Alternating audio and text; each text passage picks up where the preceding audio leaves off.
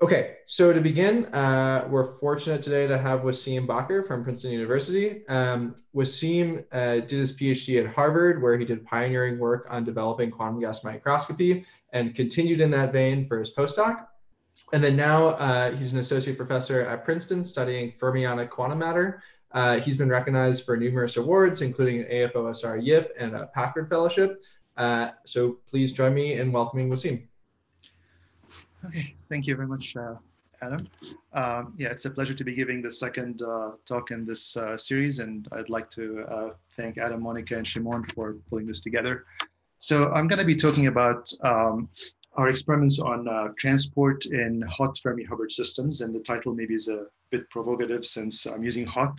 We like to think of ourselves as doing experiments on ultra-cold matter, but of course these experiments are hot in units of the natural temperature of the system, the Fermi temperature.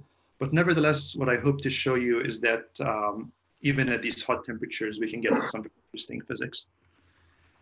Okay, so let me, so the overall goal here for this field is to shed light on strongly correlated materials, including high temperature superconductors. And these were, of course, discovered back in 1986, a long time ago. Since then, there's been a lot of theoretical activity in this field, but we still don't understand much about the Coop rates. So here's a quote from a paper back from 1995. It says, it seems that over 30,000 papers have been written in the field of high TC superconductivity since the fundamental discovery. Considering that, despite the enormous effort, progress has been little, and the mean field expected information per paper is little over 30,000. Therefore, it is probably not worth to read papers, and it might be even less reasonable to write them. But anyway, they decided to write this paper. So the theoretical situation is, yeah, still very poorly understood, but fortunately, the experiments have had a lot of data. And in condensed matter, people have brought a lot of tools to bear in this problem of high TC. I'd like to highlight two that are particularly relevant for the sorts of experiments I'm doing. Those are ARPIS and transport. So with transport measurements, the superconductivity was, of course, discovered in the first place. But then even in the normal state, this transport revealed some surprises, namely the existence of this strange metal regime.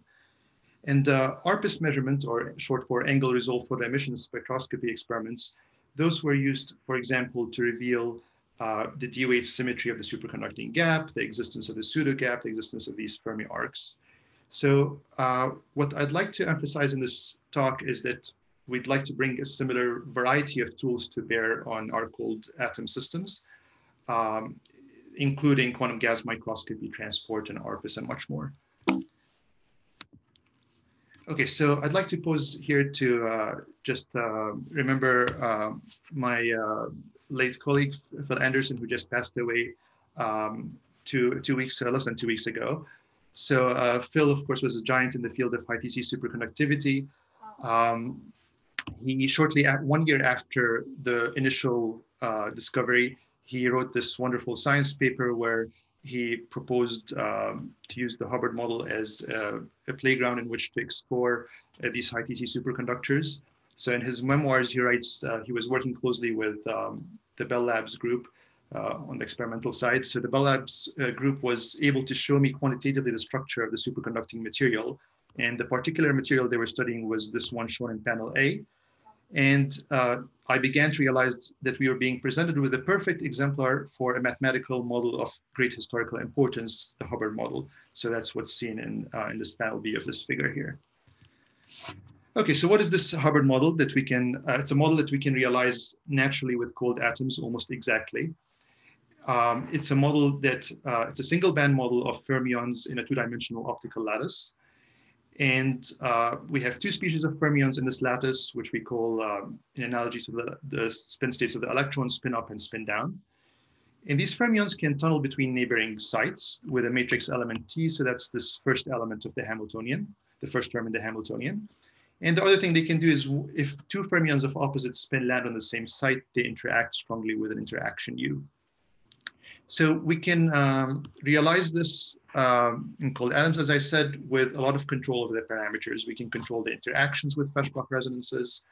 the tunneling with the depth of the lattice. We can control the temperature with controlled heating, and we can control the doping of the system. So here, this is referring to the average number of particles per site, which we can obviously vary in these experiments. And the goal here is to to explore as much as we can of the phase diagram of these Hubbard systems. So, of course, there's been a lot of progress recently, experimental progress in this area due to the introduction of these wonderful tools, these fermionic quantum gas microscopes in the last few decades, in the last few years. And so with these tools, we can now go and probe the many-body wave function down at the individual lattice site level. We can probe things like the density or the spin, and construct all sorts of spatial correlation functions, things like density-density correlations or spin-spin correlations in these systems. And that's been explored now with lithium gases and with potassium gases in these groups mentioned here. And there's been already a lot of exciting developments, including the discovery, for example, of magnetic polarons in these systems when you slightly dope away from half filling, or strings in these systems. Okay, so my group has been focusing mostly on the more doped part of the phase diagram. So here's a phase diagram of the cuprates. I can't show you a phase diagram of the Hubbard model because we don't know what the Hubbard phase diagram looks like. At low temperatures, it becomes very computationally expensive to calculate this phase diagram. So let me start first in the regime of half filling. So that's when you have an average of 1 fermion per site, and you can have a little bit of quantum fluctuations on top of, you start in the regime of, on average, 1 fermion per site. And if you're working at strong at temperatures which are, you're working at strong interactions at temperatures that are below the interaction energy scale, then you are in what's known as a Mott insulating regime when you're at half filling. So this is basically the strong interactions suppress the density fluctuations, and you get almost exactly 1 atom per site up to a little bit of quantum fluctuations. So then when you cool the system further, then you have these super exchange processes that lead to antiferromagnetic ordering in the system. Okay, so these phases, the Mott insulator and the antiferromagnet, we know exist in the Hubbard model from various numerical techniques like quantum Monte Carlo, which you can do at half filling in the Fermi-Hubbard model without the fermion sign problem. So you can simulate things very accurately at half filling all the way to down to very low temperatures. You can see in the Monte Carlo, there's this antiferromagnet and this Mott insulator. And so these phases provide good benchmarks for us for the quantum simulations we're doing with cold atoms and optical lattices to compare against those. And indeed, that has been done with these quantum gas microscope experiments. So now the more interesting part of the phase diagram is once you start to dope away from half filling. So you can imagine, say taking away some particles from the lattice. So you're now whole doping. And what is observed in the cuprates is there's a very rich phase diagram. I'm showing here only a few of the phases that appear in this phase diagram. So at low temperatures, we have a D-wave superconductor. But even in the normal state, there's some interesting physics. Once you go above TC, there's a metal, but this metal has, for example, anomalous transport properties in this blue region. That's called the strange metal regime that I'll be discussing more later. And then there is this characteristic temperature scale T star here, where you start to open up a gap in the spectral functions close to the Fermi energy, even before you enter into the superconducting phase. So there's a separation of TC from T star, which is sort of unusual from the point of view of BCS superconductivity, where one sees that you only open up the gap once you enter into the superconductor. Okay, so yeah, so these parts of the phase diagram you can't explore easily with quantum gas microscopy because the things characterizing these regimes or phases, these pseudo gaps in strange metal, aren't equal time correlation functions. You have to go and measure response functions. So for example, the resistivity in the strange metal, which is related to unequal time current correlation functions. So we have to start to expand our toolkit beyond this microscopy to look at things like transport or ARPAS. Here, I want to start by just flashing one quick slide about our recent work on ARPIS and Hubbard systems. So ARPIS is a technique that was introduced into the cold atom field in pioneering experiments from the group of Debbie Jin, where she used it to study unitary Fermi gases. And there she saw things like she could extract the dispersion of the quasi-particles, she saw the pseudo-gap, and there were similar experiments in the group of Michael Cole with 2D gases. So there's a very similar thing we can do with lattice systems, with lattice Hubbard systems, where you can study the BEC-BCS crossover inside the lattice. So this is as a function of the U over T, the ratio of interactions to tunneling. So basically weak interactions correspond to the BCS limit and strong interactions correspond to the BEC limit. And yeah, so what we can do this is, again, this radio frequency ARPIS, and we can measure the occupied spectral function in these experiments. And the nice thing about the attractive Hubbard model is that it's a model which can be tackled with quantum Monte Carlo at any filling. There's no fermion sign problem at any filling. And so we collaborated with a group of Tom Devereaux at Stanford, and that's this QMC data at the bottom. And you can see they agree very well with the experimental data. So what you're seeing here is these are the occupied spectral functions. The brighter means higher spectral weight. The blue dashed line is the chemical potential line. And so as you, the white line is basically the non-interacting gas. So as you go from weak interactions to strong interactions, at weak interactions, the gap is exponentially small in the BCS limits. So the spectral weight approaches the chemical potential line. But then as you start to increase the strength of the interactions, you open up a larger and larger gap. And so you're crossing over from a many-body gap in sort of this intermediate regime, interaction regime, to a two-body gap in the strong interaction regime. So this was a good place to start benchmarking this ARPIS in a lattice system. But of course, our goal is to now start tackling the less well understood system, namely the doped Mott insulator regime, where there the spectral functions are harder to compute with quantum Monte Carlo. And things looks promising, because if you look at where we are in terms of the temperature in these cold atom systems, we're roughly like right now at 0.2 to 0.3 T, where T is the tunneling. So here's a dynamical mean field theory calculation phase diagram showing the temperature scale for the pseudo gap. That's this black line, T star. That, if you extrapolate to the limit of very low doping, that's roughly where the experiments are right now. So we're on the verge of starting to look at to see the pseudo gap opening. There's also other interesting things happening. For example, there's this change in the topology of the Fermi surface as you change the doping of the system, and this you can explore by simply like integrating these spectral functions. You can get the momentum occupation, so you can reconstruct the Fermi surface. So I think that there's going to be some very exciting work to do there. Okay, so but this talk is going to be about transport. So I found this interesting statistic in a paper. It says 92.78% of all major discoveries in solid state physics have been made by measuring resistance. And I don't know how much I believe the statistics, but it sounds like a good place to start. So we'd like to try to go and measure the resistance in our system. And the question we're after here is there a strange metal in the Hubbard model? So we know there's a strange metal in the cuprates, in many other strongly correlated materials. Does the Hubbard model have a strange metal? And that's a question which you would think that should have been answered a long time ago. You know, with the Hubbard model being a paradigm for these cuprates, you might think people have computed the resistivity in the Hubbard model. But it turns out the calculations are incredibly computationally expensive. And so there wasn't any exact calculation before these experiments we did. So we went into this blind. And okay, so before I tell you about bad and strange metals, which is some of the confusing terminology people use in condensed matter, let me start first with what a good metal is. So a good metal is basically a metal where you have quasi-particles, and these quasi-particles carry the various conserved quantities like charge or spin or energy. And you can think of them sort of as bouncing off each other every mean free path, which is what I'm denoting by L here.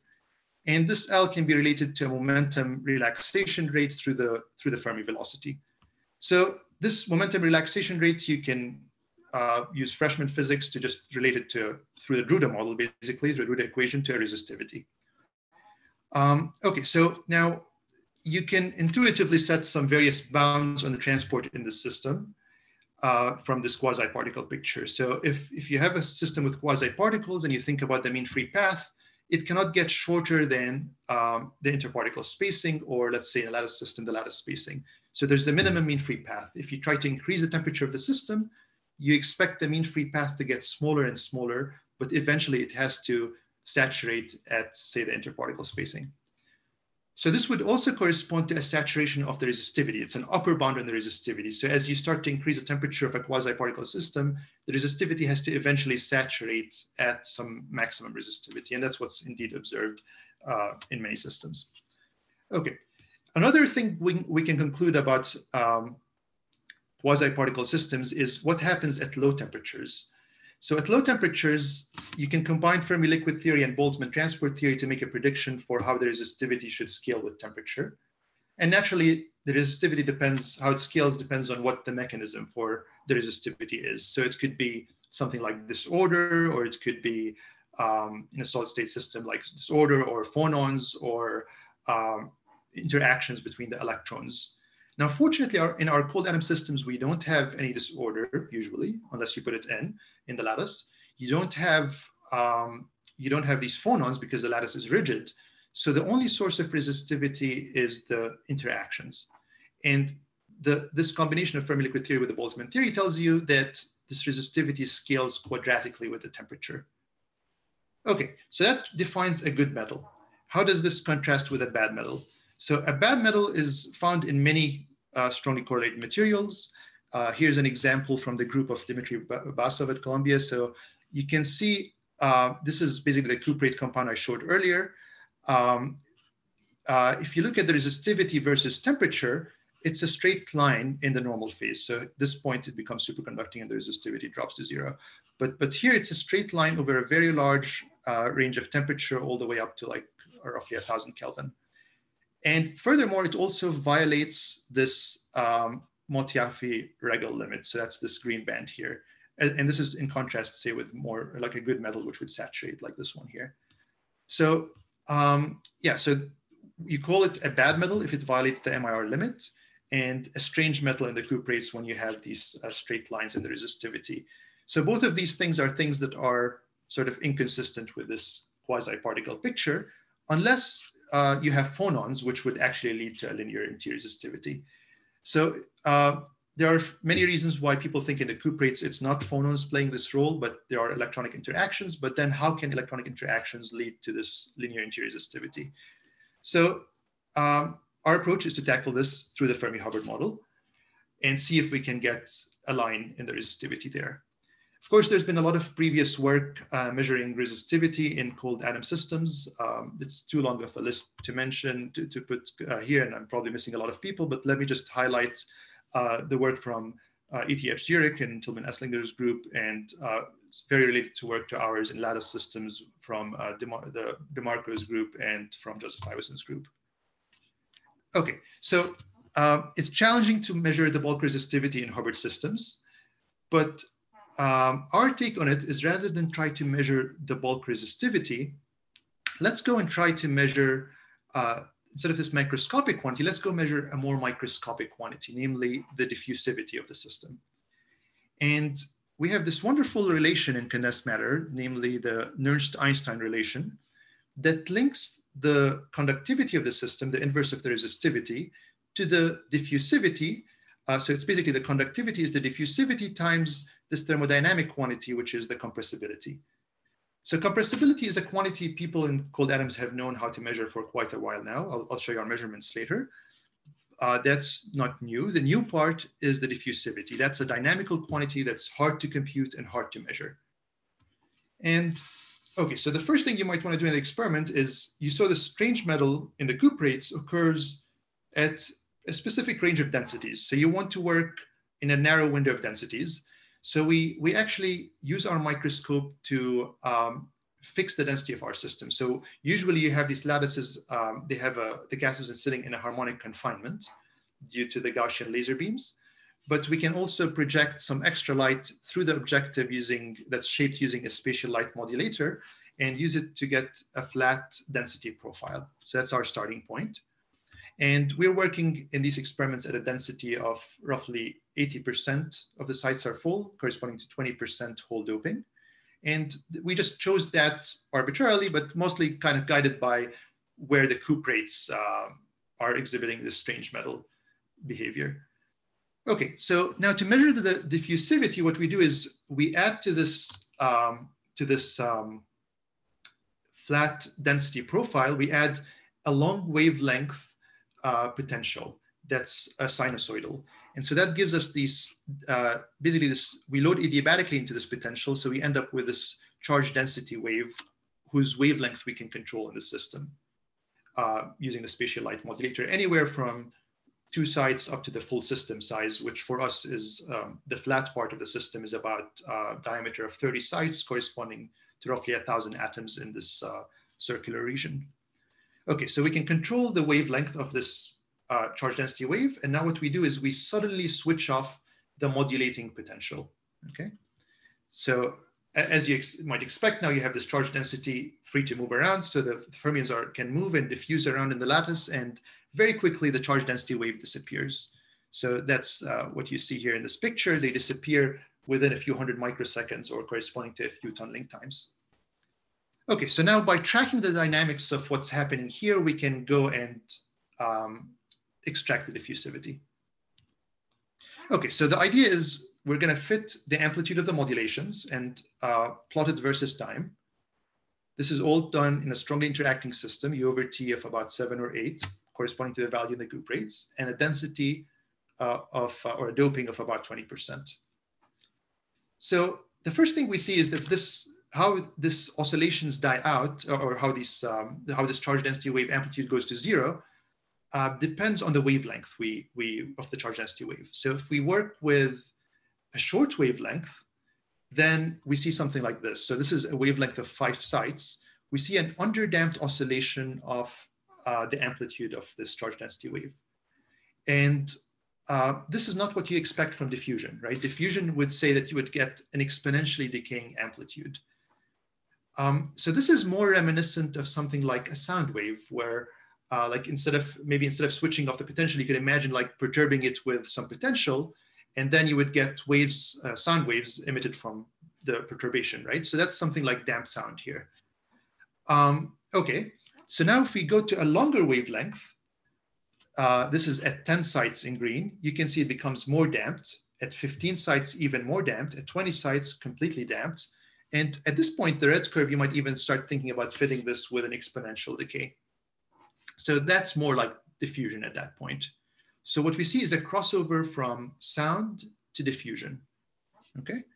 And these lines you're seeing here are coming from a simple model we cooked up, as simple as it can be. So we know that it's an interacting system. It's sufficiently long length scales. We can always describe it in terms of hydrodynamics.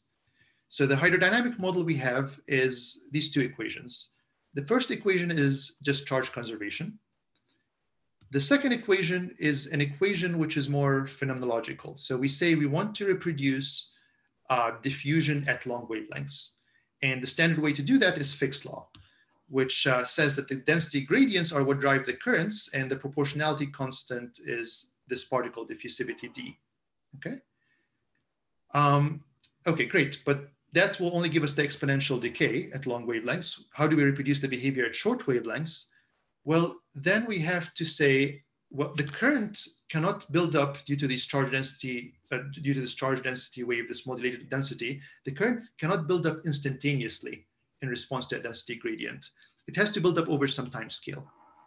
And so there's going to be some relaxation time scale or some corresponding current relaxation rate, which we denote gamma. So basically, this equation says we approach the steady state at a rate gamma, and once this time derivative goes to 0, then we recover Fick's law. So the steady state is the diffusion behavior. The current predicted by Fick's law. Okay, so So this combination of equations, these two equations are actually, when you combine them, they give you an equation for a harmonic oscillator. Okay, and not surprisingly, this will exhibit a crossover from underdamped to overdamped. So the damping rate in the oscillator is gamma, and the frequency is k, the wave vector of this charge density wave, multiplied by the speed of sound, which would be square root of gamma times d. Okay, and so we're controlling the frequency of the oscillator with k, the charge density wave, and so we can control the Q factor and cross over from this underdamped sound to this sort of diffusive behavior.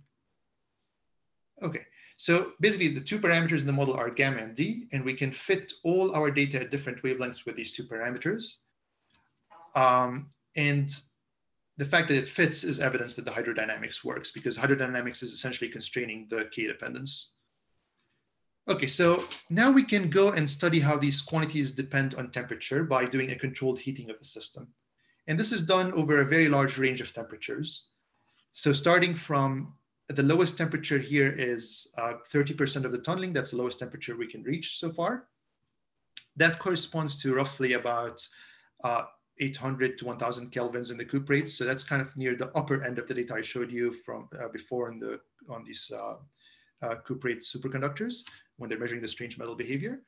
And then on the other end, 8T, that's an incredibly high temperature, tens of thousands of kelvins. So that's the full bandwidth of our system, and that would the cuprates would melt there. So this is not a physical regime they can explore in these experiments. Okay, so what we see now is that the diffusivity, as expected, goes up when you lower the temperature, and the current relaxation rate goes down. That's what you expect when you're cooling the system. The Pauli blocking starts to close the scattering channels, so diffusivity goes up. It does seem to saturate at something similar to what you might expect, this Motiaf-Irega limit.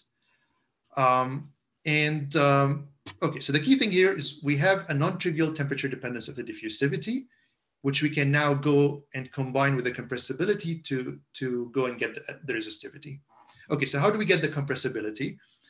The compressibility is something that we were told how to measure a long time ago by Jason Ho. So if you just put the gas in a harmonic trap, then the local chemical potential varies and the density responds to that. So you just take the derivative of the density profile and you get the compressibility. Okay, so that's these red points here. And fortunately, compressibility is something related to a static quantity. It's an equal time density correlations. We can compute those very well with quantum Monte Carlo. That's these green points here, and they agree very well. So we see again a temperature dependent compressibility.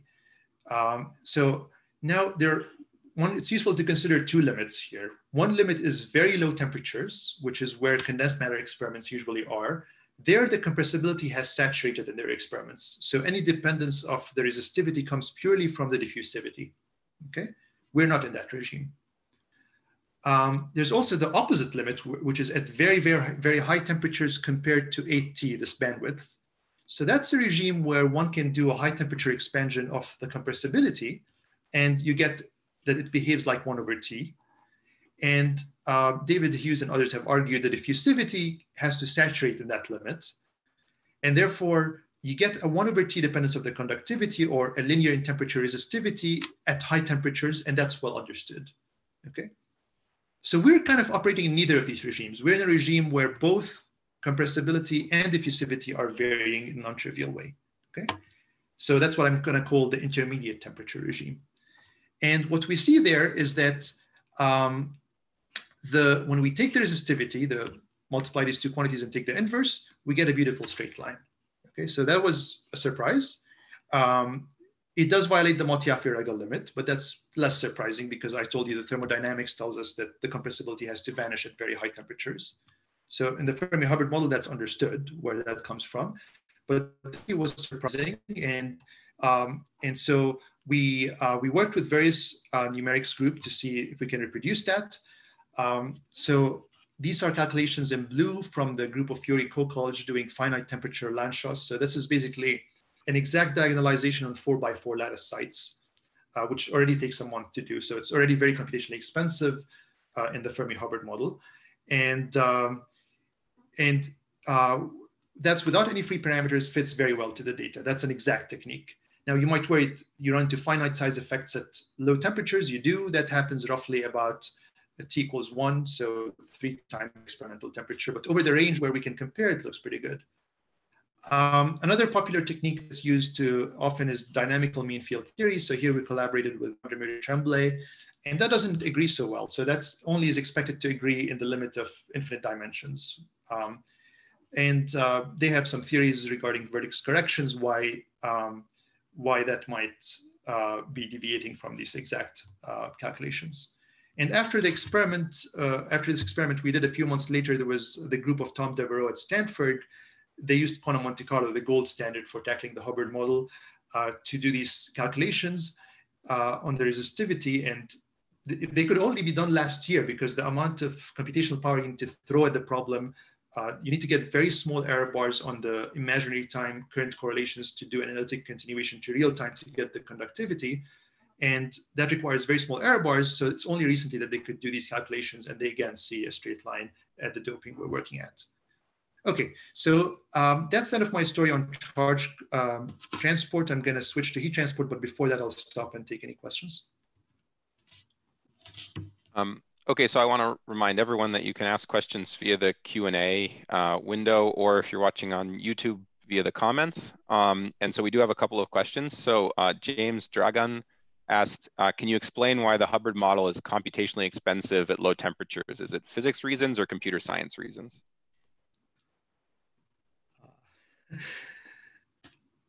That's outside of what I know. So I mean, like, this is the usual.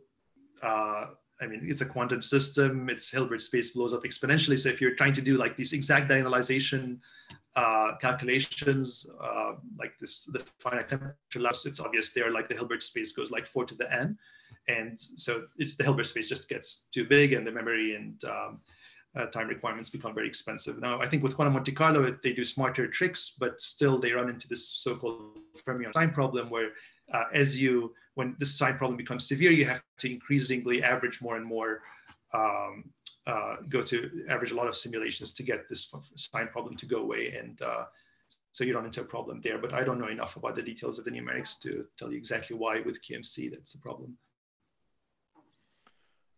Okay, so Aruku Senu asked, is the cuprate strange metal feature from hydrodynamic effect of electrons as you're simulating now, or do you know the evidence that it is dominant from previous studies? It's very, with the cuprates, it's not a close story. I don't know the answer to that. It's, I was in a talk last year where they're still arguing whether it's coming from phonons or electronic contributions. Mm-hmm. And Thomas Killian asks, when comparing the atomic gas microscope results to results from materials, how important is it that the atomic gas is 2D while the materials are 3D? I mean, so the cuprates, it is basically, you can approximate them as 2D layers, which have some weak interlayer coupling. Probably the interlayer coupling helps in improving the TC a little bit. But mostly people start like to do the calculations on 2D models. So that's what we're simulating. I mean, there are certain features like for example, the antiferromagnet at half filling in 2D, you wouldn't expect a phase transition to an antiferromagnet because of the Merman-Wagner theorem. But then like in a real material, you do have a transition probably because of the interlayer coupling. So it doesn't reproduce everything, but ultimately we're not simulating the cuprates, we're simulating the Fermi-Hubbard model. Okay, it looks like that's all the questions we have for now. So I think you can move on, and we'll be taking more questions at the end of the talk. Yeah. Oh, sorry, there is one more. We'll do one more and then we'll move on. So Kevin Rue asks, have you studied up to which interaction strength does the bad metal phase persist on BEC and BCS side? Okay, so I think there's some confusion here in the question. So the BEC and BCS story is on the attractive Hubbard model. And this strange metal, I'm talking about the repulsive Hubbard, a doped repulsive Hubbard model. And in the answer, okay, so we were working in repulsive interactions, not attractive. So BEC, BCS crossover is not relevant, but we haven't actually varied the doping or the interaction in the system. The only knob we varied is the temperature. These measurements already take a lot of time. It's hard to scan a lot of parameters. Okay, thanks. So I think we'll move on now, and we'll save any remaining questions for the end of the talk. Yeah. So okay. So the next part of this talk, I want to switch to something I'm going to call heat transport in disguise. Okay. So we're going to be looking at charge transport, but you'll see that ultimately the transport, the important part of the transport is the heat transport in the story. So this is something we stumbled on by accident. The motivation for this work, so the setup is pretty simple. So we're going to look at the Hubbard system, the exact same sort of system we looked at before, but we're just going to go and tilt it. Okay, and we're going to put it in a very large tilt. And you already know what happens when the system is non-interacting. So when you have non-interacting fermions, you get Bloch oscillations, right? So at sufficiently large tilt, the amplitude of these oscillations is very small, and you can think of the system as being stark localized.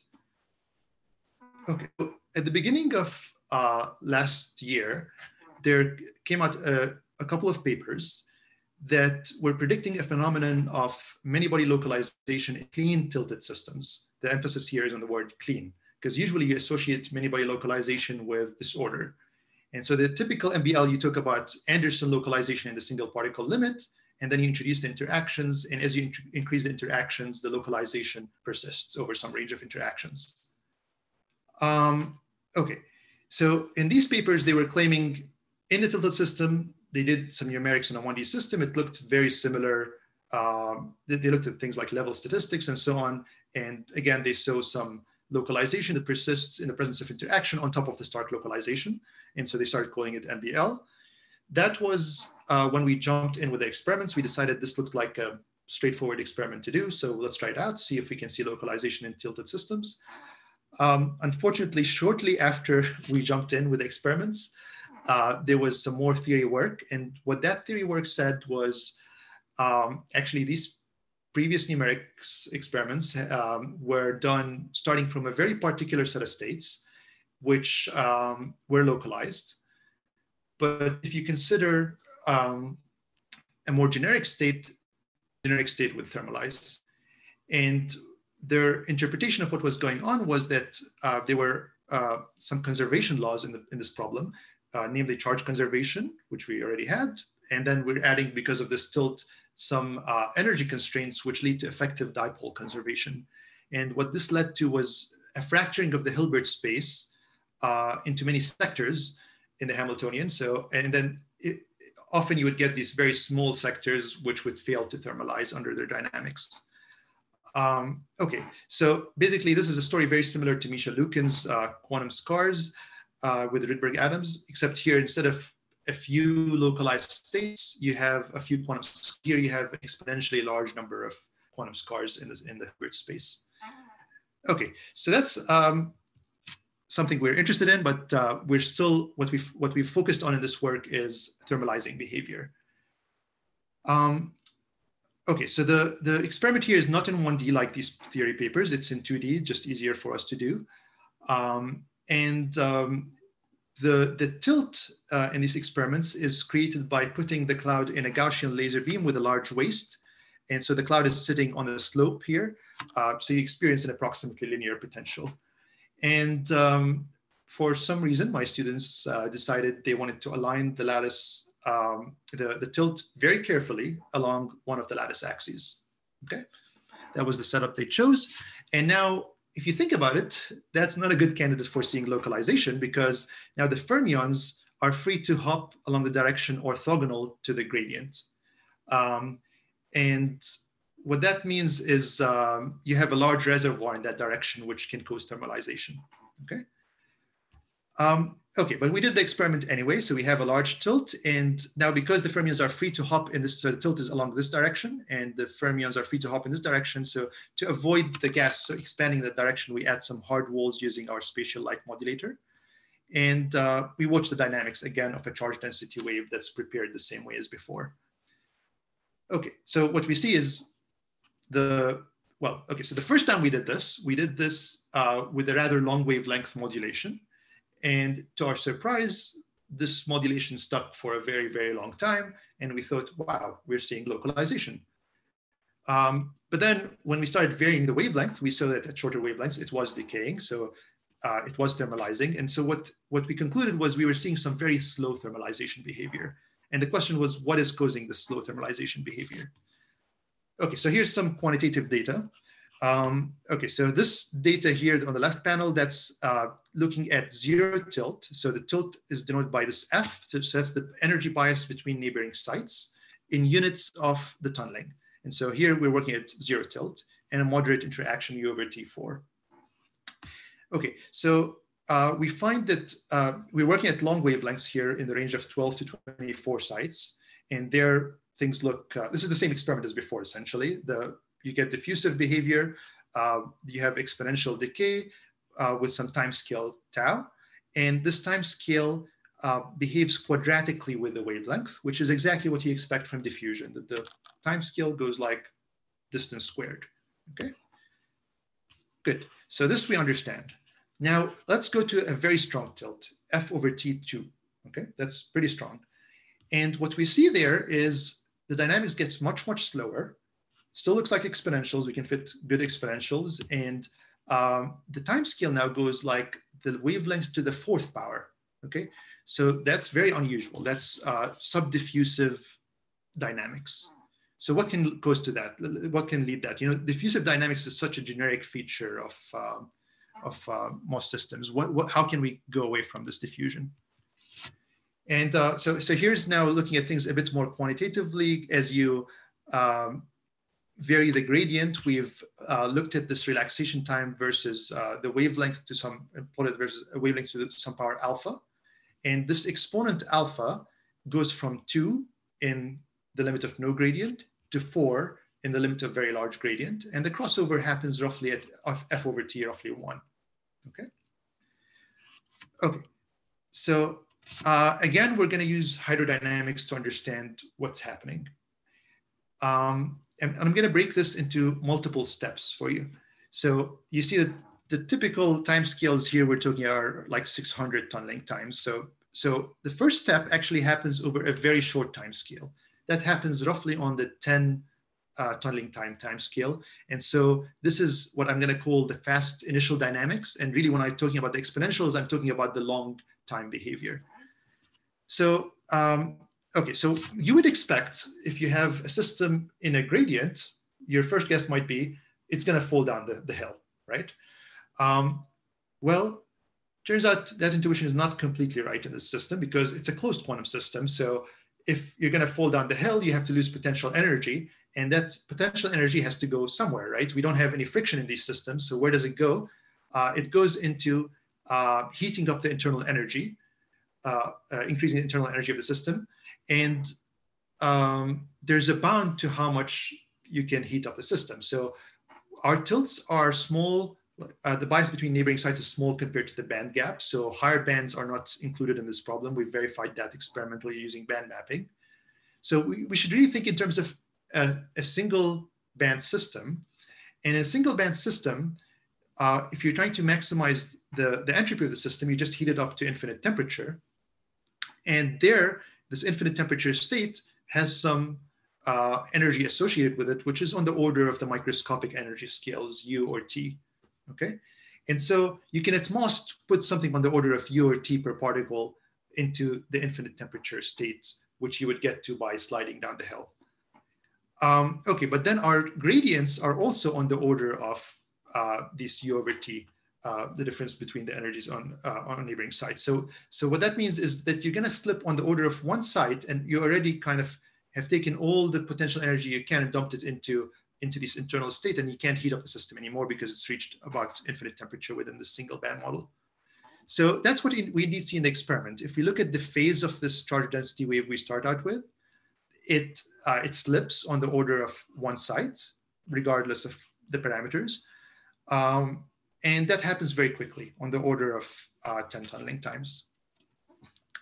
Okay, so that's the first piece of the puzzle. And now we've heated up close to infinite temperature. So the more natural thing to be talking about is the inverse temperature beta, okay? So we're close to beta equals 0 at that point. So that's why I called my talk hot. We're really hot here, we're at infinite temperature. Okay, so now we can think about the next step in the relaxation. We need to relax this charge density wave, okay, that we started out with. So this is this experimentally measured charge density wave in green. That's a single component density. So the average density here is maybe like somewhere 0.7 or so for the two components. And okay, so if you look at this part of the density here, okay, so the key thing here first is the fermions are free to tunnel in the direction orthogonal to the gradient, which means they can thermalize in that direction. So very quickly you'll establish local equilibrium, and you can start talking about the local temperature and the local density in the system. And that's what allows you to move on to now using hydrodynamics to describe the system. So if you look at this chunk of the density here, where you have a positive slope of the density, then that means you have more atoms up the hill than down the hill. So this is a situation where you have like some sort of like a population inversion. So you would describe this with a negative temperature, okay? So this part corresponds to negative temperature here. So this orange is the beta. This would correspond to negative temperature. And then this part here is positive temperature because you have more atoms down the hill than up the hill, okay?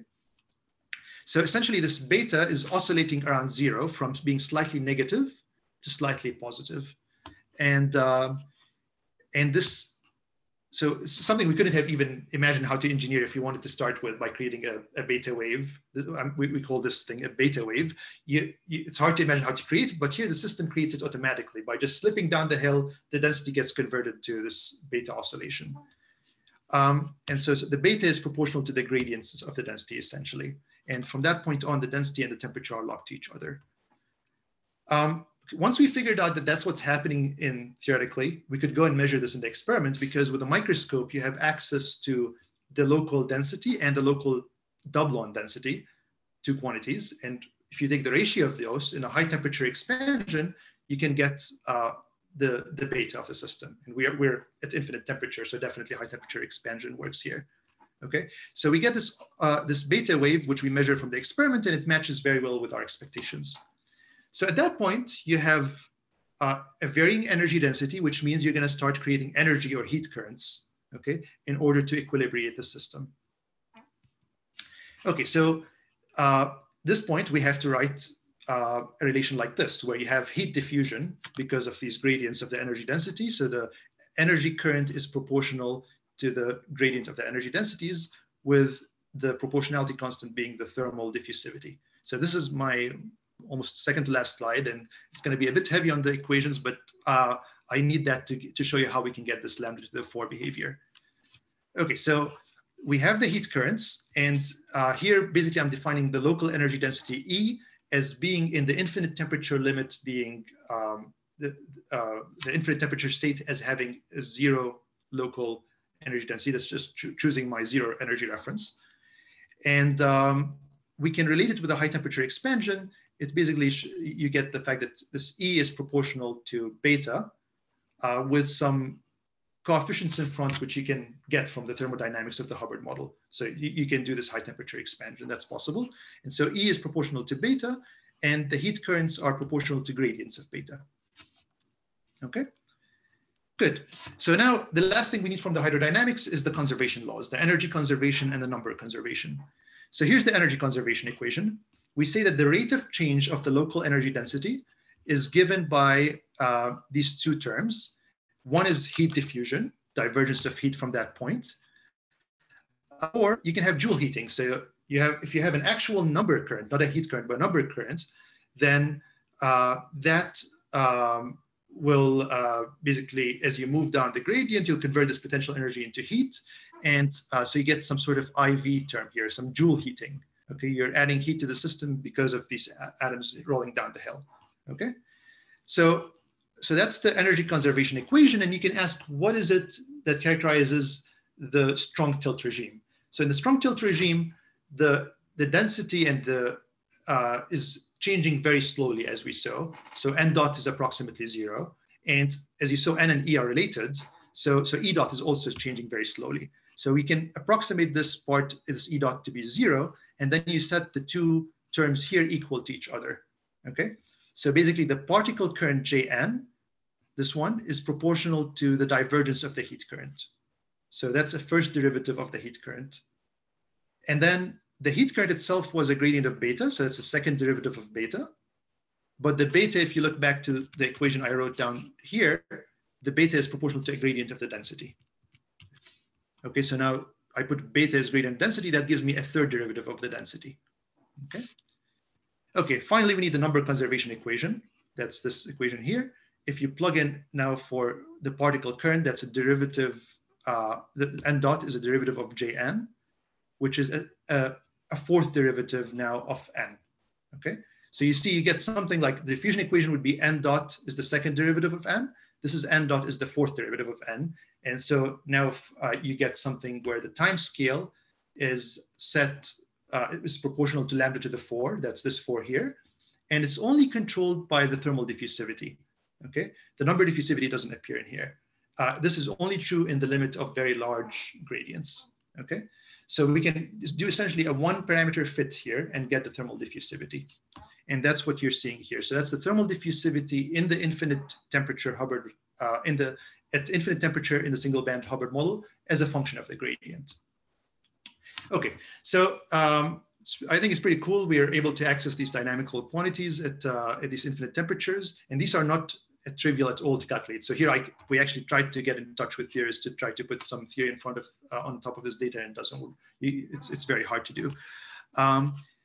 Okay, so looking ahead at what we can do with this system. So the next thing we'd like to try now is to go away from this thermalizing regime. So we'd like to start exploring this fractonic physics I mentioned earlier. So you can do that in several ways. You can work in a 1D system. So if you just decouple the chains, for example, or you could go to a 2D system where you now just simply tilt away from the gradient being aligned with the lattice axis. If you go along, say, something, not a diagonal, but somewhere in between, then you expect at some arbitrary angle to just get like this fractonic behavior.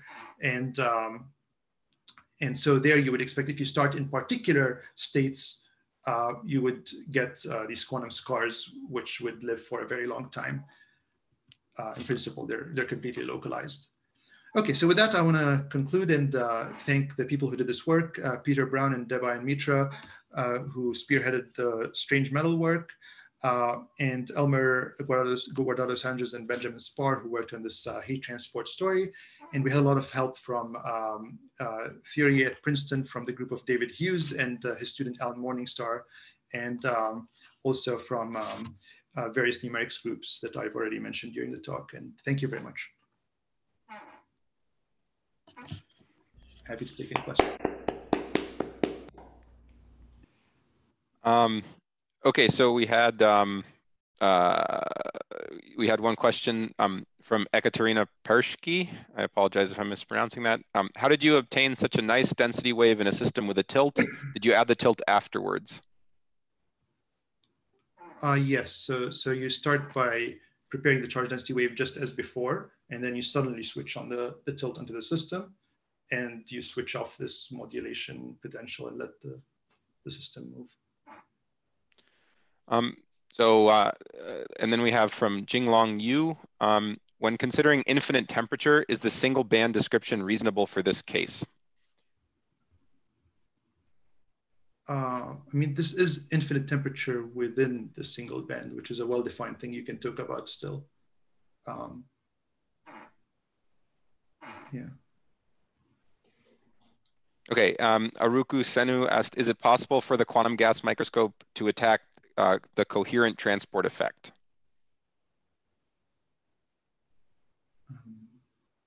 Not sure I'm not sure exactly what he means by, would it be possible to hear the person who asked the question? Yeah, I can hear that. Yeah, maybe so either we can. Is sort of coherent. I wouldn't say we're in an incoherent transport regime in the strange metal. Okay, so okay, here's my interpretation of what condensed matter people, how they distinguish between coherent transport and incoherent transport. So you would call it, I think, the incoherent transport if we go all the way down to the largest k vector, or the smallest wavelength, and that would be like every other, a charge density wave with every other site. And then if you, you do not see oscillations there, you would call it incoherent. But as you saw, when we go to short wavelengths, we're still seeing sound. So basically, if you don't have sound, then I would call that incoherent. And we've tried that. We always were in a coherent transport regime by that definition. Let's see, maybe we can come back to Aruku in a minute once we figure out how to turn. I think Aruku actually has permission to talk. Okay. If you want to say whether your question has been answered, you can unmute yourself and talk. Yeah. Can you hear? Yes, we can hear you. Oh, yeah. So I wanted to ask you I mean, coherent as a interference effect, this hydrodynamic effect is from the equation of the not amplitude of the wave function, but the intensity or of the wave function, square of the wave function. And there are a lot of coherent, amplitude interference effect, transportation effect, and I wanted to know, is it, are there any this kind of proposal already for interference effect of transportation? Does it make sense? Yeah, sorry, I'm not understanding the question fully, but like I said, I think we are in a coherent transport regime just because we're seeing this sound, but maybe we can discuss this by email or something. Okay, Hillary Hurst asked, can you use these methods to look at short time dynamics too, such as studying ballistic to diffusive transport crossover or similar? Yeah, I mean, we can probe the system at time scales that are very short compared to the microscopic time scale, the tunneling. That shouldn't be a problem.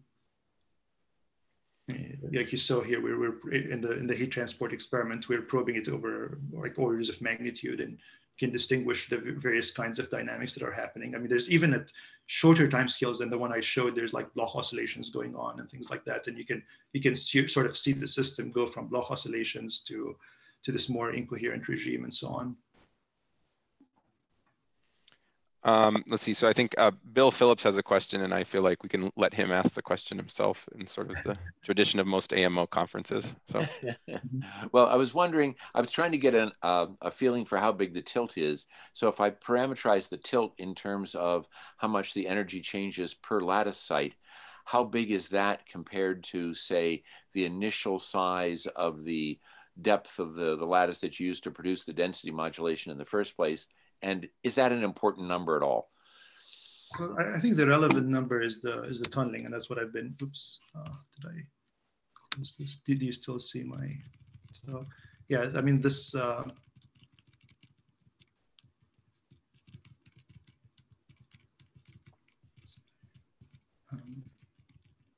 This graph here, the thing we're using to parameterize is the tunneling, and that's even a much smaller energy scale than the depth of the lattice. Right. And, yeah, so I think that's the relevant, like basically in a single particle picture, once you bias by something large compared to T, you would expect things to kind of slow down significantly. So that's the unit we've been using for this data.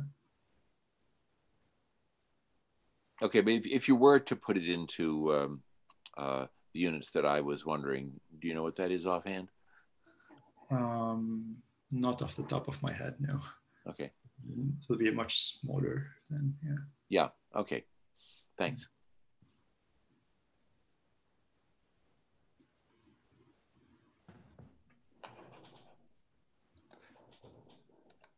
Shimon, you're actually muted right now.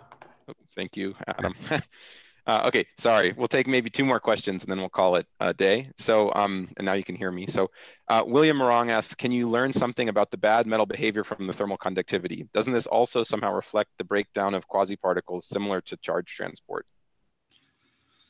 Yeah, I mean, we haven't done any like straightforward thermal transport measurements. Like this thermal diffusivity we're measuring is like at a single temperature, right? It's at temperature equals infinity, essentially. Yeah, but I mean, you can imagine doing experiments where you just heat up like a chunk of the gas and just seeing the transport in response to that. We haven't done those sorts of experiments. Yeah.